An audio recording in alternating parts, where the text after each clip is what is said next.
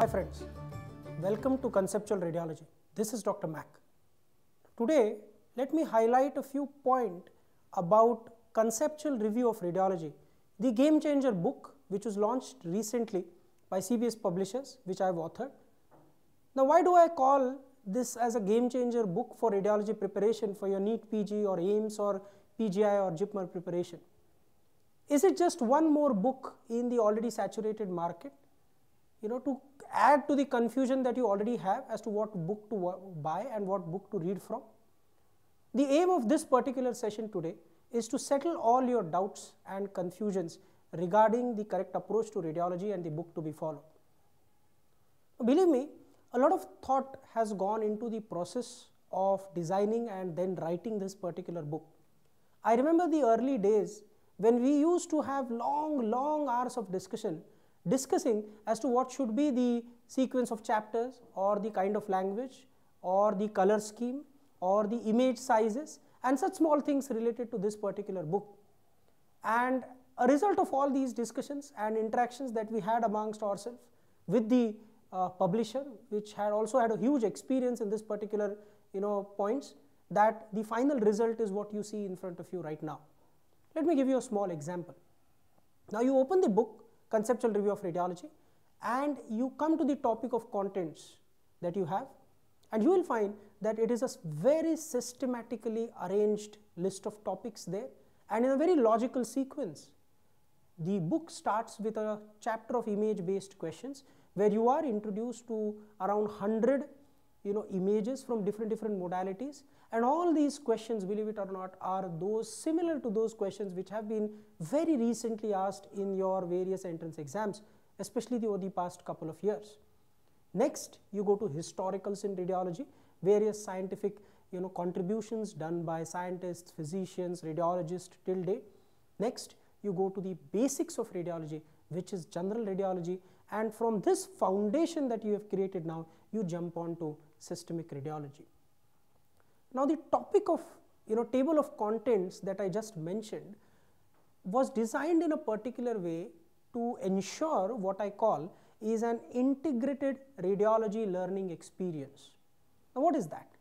Believe me, though we treat radiology and we study it as a distinct subject, radiology should always be integrated with your other clinical science subjects like medicine, surgery, OBGY, pediatrics.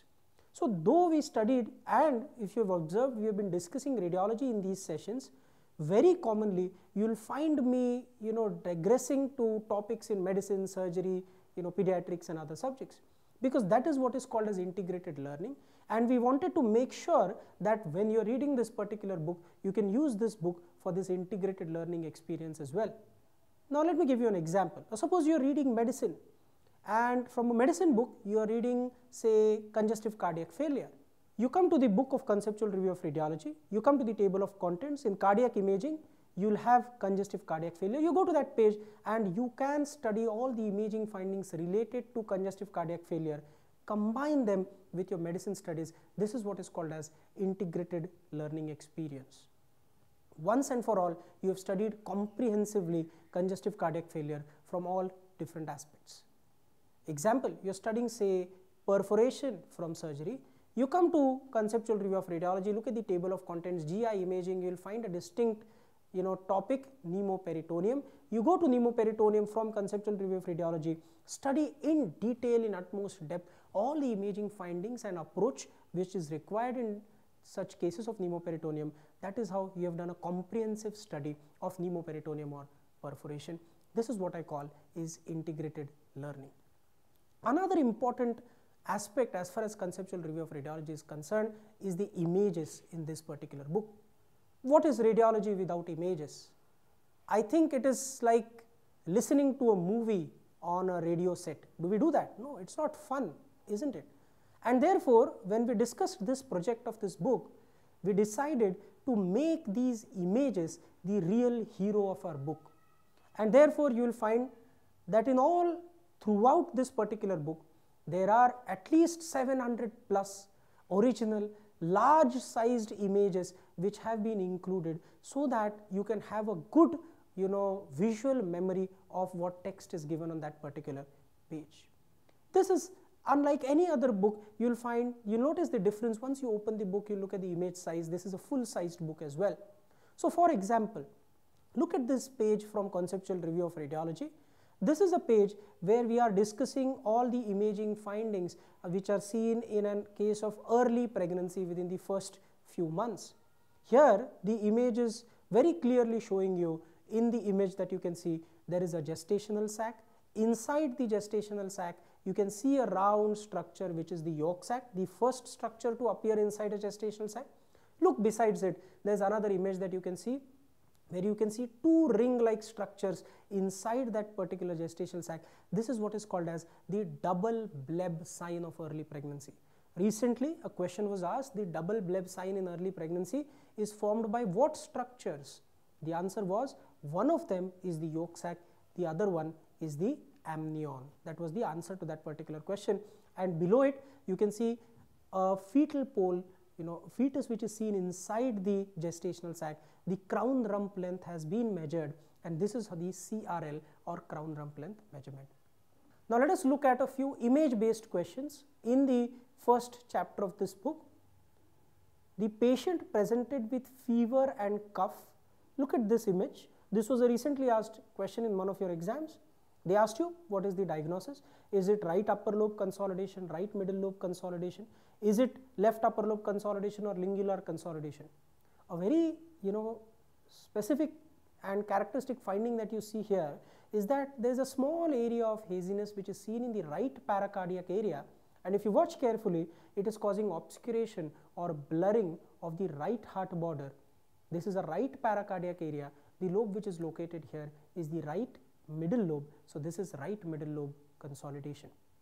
Identify this fracture. Another recently asked question in one of your exams. Look at the bones. Try to identify first what bone is fractured. As you can see here, it is the distal third of radius which is fractured. Along with that, there is a separation of the distal radioulnar joint. The ulna has subluxated distally. So fracture of distal third of radius with dislocation of distal radioulnar joint. This is what is called as Galeazzi fracture. That is the answer. A neonate presented immediately after birth with bilious vomiting, and this was a radiograph which was obtained. A very specific appearance. You can see two round oval lucencies in the abdomen. This is what is called as the characteristic double bubble sign, which is seen in duodenal atresia. That is the answer to this particular question. Identify the fracture. This is a wrist radiograph in ulnar deviation. So the wrist has been deviated towards the ulna like this, and that is the reason why a particular bone is very well seen. If you look at the carpal bones carefully, you will find that the first bone in the proximal row, right, which is more or less an elongated appearing bone here, has a fracture.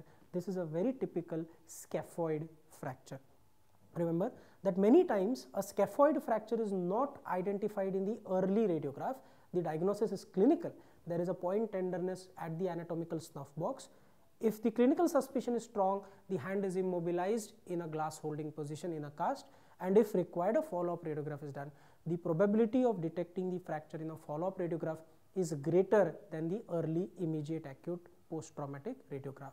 That is a specificity of scaphoid fracture. Now look at this, a 32-year-old female with a history of recurrent first trimester miscarriages undergoes hysterosalpingography, and this is an image, again a recently asked question in your exam, a very specific appearance of the uterus which shows only one horn, one fallopian tube emerging through it. This is what is called as a unicornuate uterus. Friends, I welcome you to be a part of Conceptual Review of Radiology family. Be a part of this family. Get the extra competitive edge by going through this particular book. We are bringing along radpghub.com to you. We are bringing along conceptual radiology sessions for you. Let us rock radiology together. Thank you.